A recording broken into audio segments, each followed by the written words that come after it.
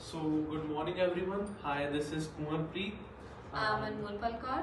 And we have Goleen in our team and we have Manjot in our team.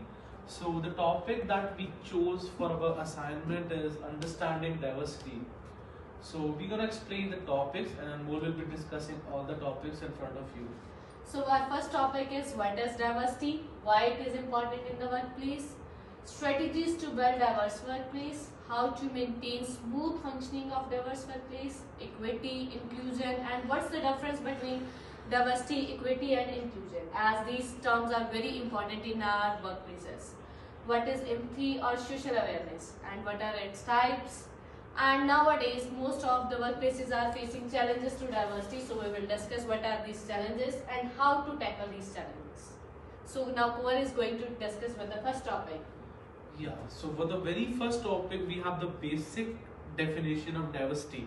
So, in my opinion, I believe that diversity is a type of practice that involves that helps in involving people from different social and ethnic backgrounds, and also the people with different religion, gender, sexuality under one roof. In our assignment, we chose the basic point of our assignment is workplace diversity. That is the central part of our assignment. So, in my opinion, workplace diversity is people from different culture, education backgrounds. They come under a single organization and they work for a business and they work for the betterment of a business. They try to collaborate their education, their experiences under one roof for an organization, and they want to get more and more level of experience for their organization. Second thing, in my also opinion, workplace diversity is all about respecting each other's beliefs, because if I'm not able trying to catch the beliefs of Anmol Palkar or Gurleen, so it's about how we are collaborating with each other, that comes under workplace diversity. Moving further, so yeah. So the second topic that I'm going to be discussing is about why diversity is important in workplace. So very first thing is creativity. It is often said that many minds bring an innovative idea. So the very first thing is creativity, because if many people from different backgrounds are working under one project, so they are bringing their own innovative ideas into an project that can bring creative and new ideas for the organization. Second thing is better problem solving. Sometimes in different cultures, problem solving has different definitions. So it also helps to solve problems easily, because when I try to consult with one of my colleague or one of my mate, so I can easily try to capture the problem, and I can easily find the solution to it as soon as possible. The third thing that I believe is increase in productivity and profits. When many people, like we all know in workplace diversity, there is always a competition between peers. So that competition at the end brings you more and more self-confidence, which you can try. That competition is not a like crucial competition, but it's a kind of healthy competition that can bring you more profits at the end, because everyone tries to give their 100% efforts. Fourth is reduced rate of employee turnover.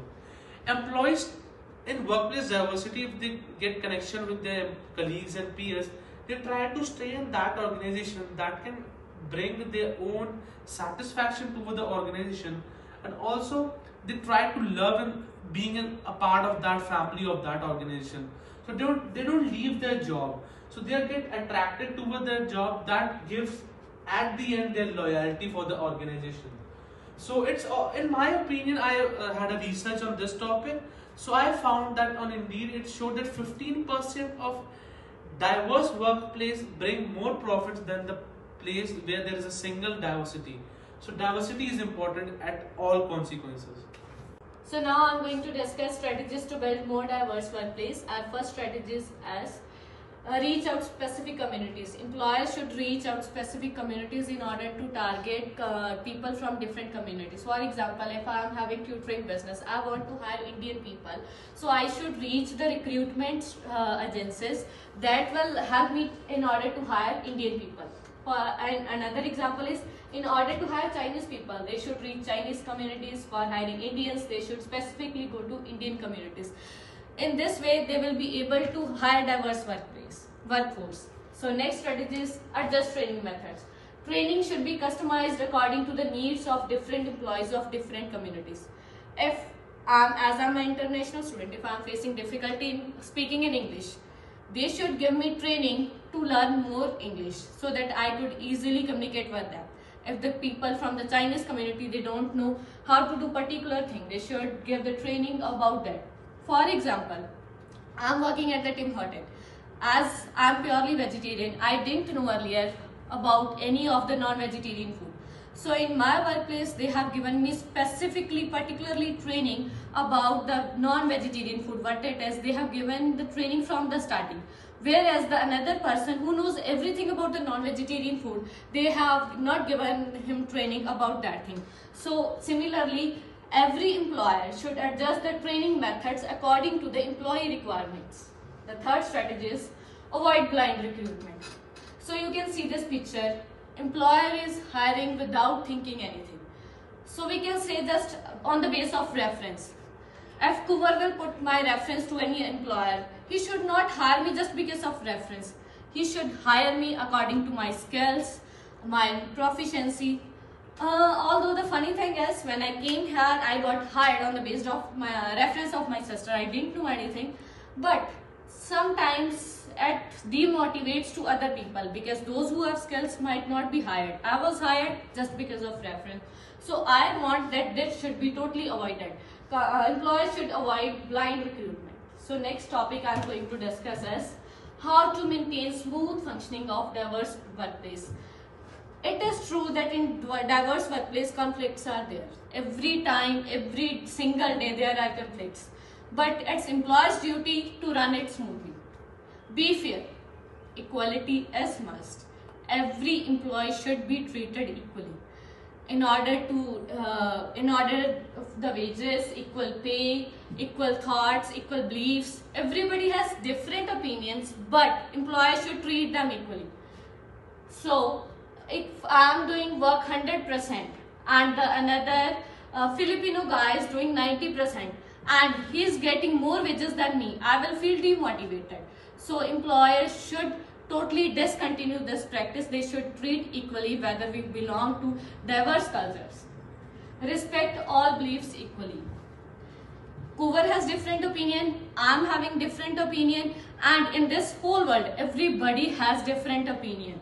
So it's the duty of each and every employer to respect and give attention to each and every belief. So next is equity and inclusion. That will be discussed by Gurleen Kaur. I'm going to discuss the topic of equity and inclusion. Arthur Chen has said that diversity is a fact, equity is a choice, inclusion is an action, and belonging is an outcome. So what is equity?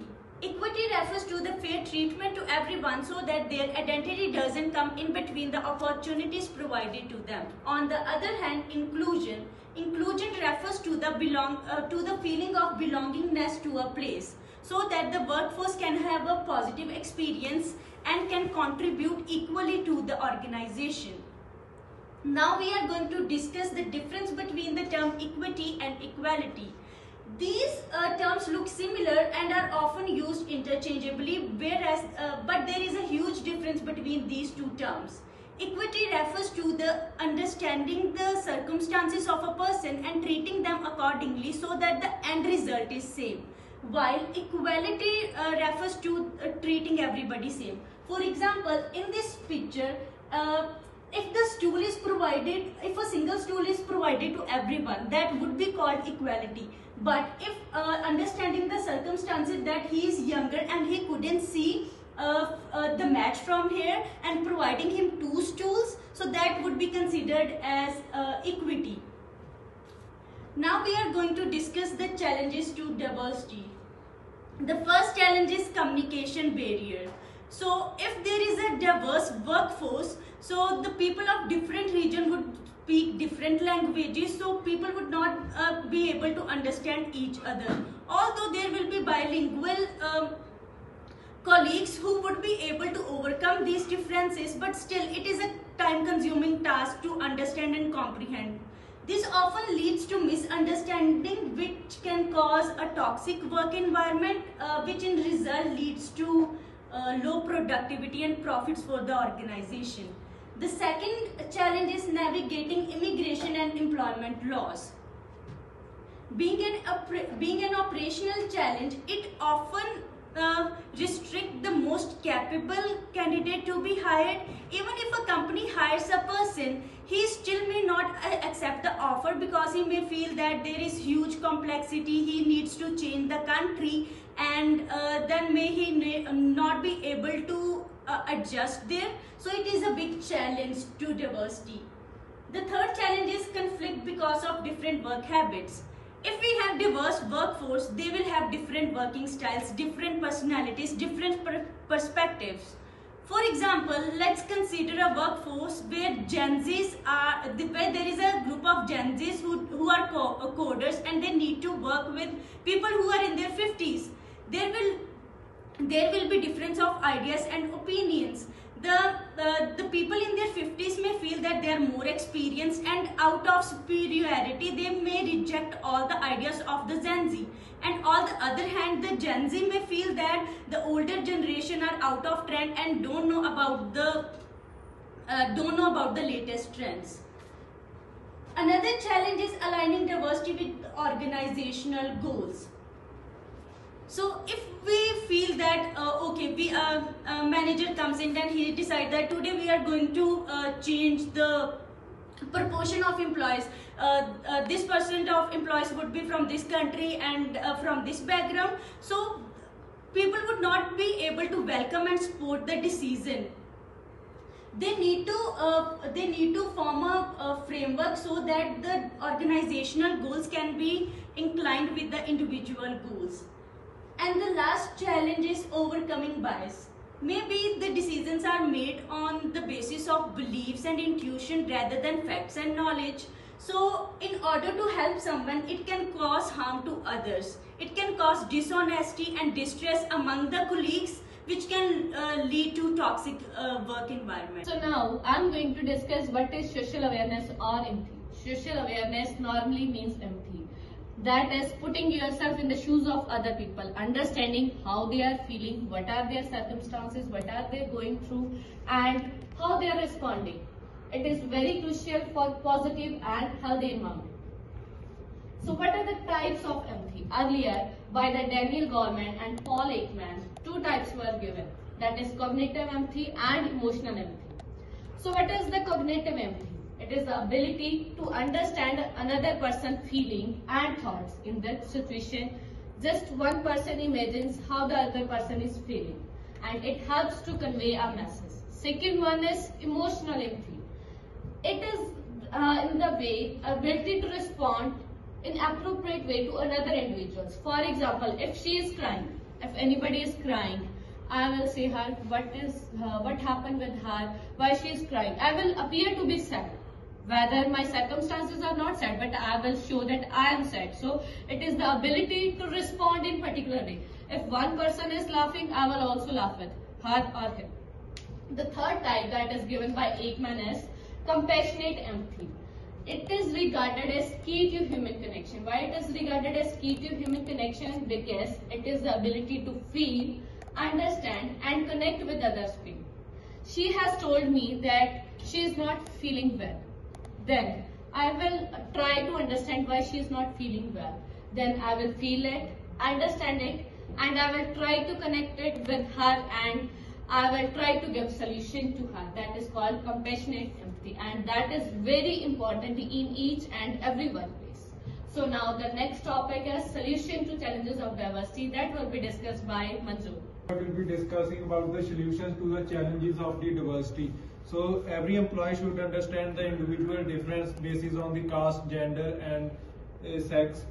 So treat each employee fairly. So the manager of the company has to treat the employee fairly, that every employee who is working same has to given the same pay, no matter it is male or female. So after that, the employee has to avoid the blind recruitment. It means that employee should check the ability and skills of the different people before hiring the people, so that they can work good for the company. So after hiring every employee should accept the diversity. The employee who is not accepting the diversity, they should got the warning from the employer or manager.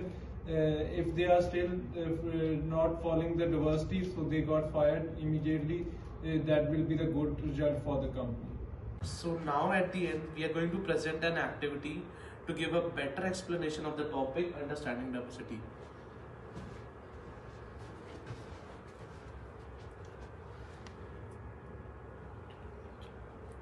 So now guys, look at this cup. What did you come to know from this cup? I think it is half filled. But in my opinion, I think it's half empty. Yeah, it's half empty. So why it is half empty? Why she is correct? Why am I not? Wait guys, you both are correct. I just want to let you know that you both have different opinions. He is thinking from different perspective, you are thinking from different perspective. And in my perspective, it is just a cup of water.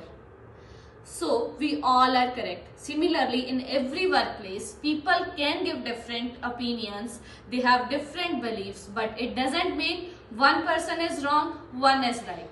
So, respect diversity. Thank you. Thank you. Thank you so much.